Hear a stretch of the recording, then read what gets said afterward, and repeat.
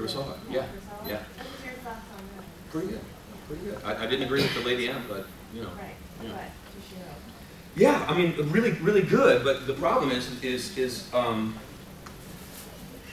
okay, the climax of the play, get my tie on, is this moment, the climax of the play is this moment where Macbeth is sitting there, and his castle is being attacked, and he hears this woman scream, and he sends his minion out to find out who's screaming in the castle, and while we're waiting to find out what that news is, he turns to the audience and says, you know what, I'm dead. Things that used to frighten me and make the hairs stand up on the back of my neck, they just don't do anything for me. I don't feel anything. Minion comes back. What was that noise? The queen, my lord, is dead. And there's this huge pause in reverse. And the audience is now thinking, now he'll care about that. Because we've seen them in the first act, they love each other so much. Now he's going to feel something. And he just goes, she should have died tomorrow or yesterday. I would have had time to deal with it. I don't feel anything.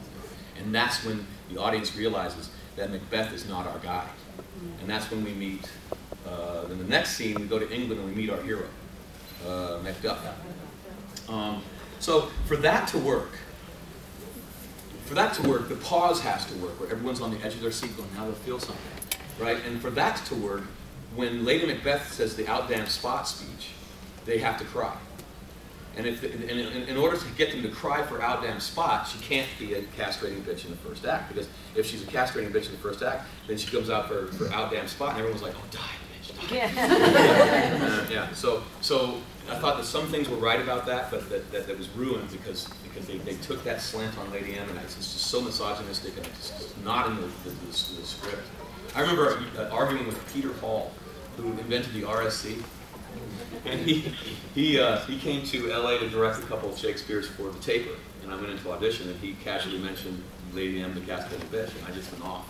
And I remember thinking, I'm not going to get this job. I'm going to tell everyone for my life that I told Peter Hall what Macbeth was about. And he was looking at me like, you upstart American, how dare you? But I was right.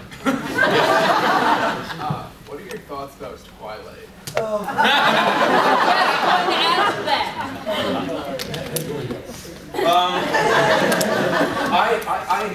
I don't understand why we have to soften up the vampire character. I don't know why you have to run away from the fact that they're badass, evil vampires, man. You should write romantic human beings if you want to do that, you know. But why call them vampires anymore? You know, if they're not fighting people. I don't really want to hurt you. What? Kind of vampires. But on the other hand, you know, my niece loves them, and she reads them constantly, and she's all off on other vampire romance novel stuff. But she started really reading books like every day, like 500 pages a day. Now she's starting to write her own story. So it did good on that level.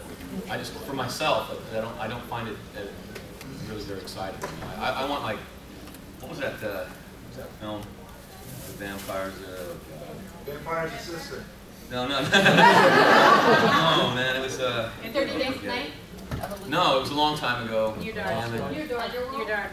Lost Boys was good. Lost Boys was really good.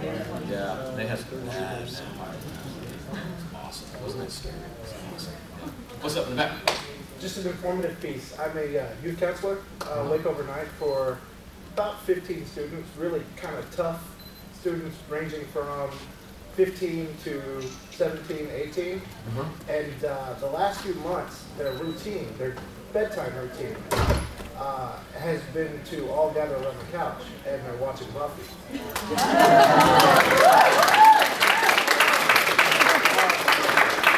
Most of their problems are substance abuse problems. It's really funny because when you see them in their communities, you know, these are tough kids and they're all posturing and stuff.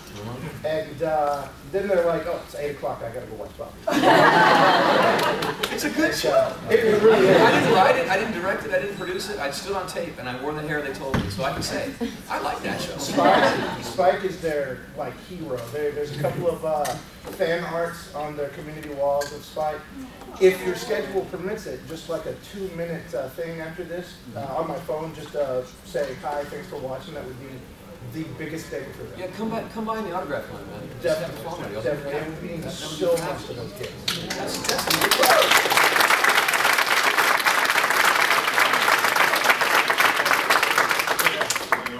Oh, I'm going in autograph, so we can do that pretty soon. I'll see you there. Right. Thank you.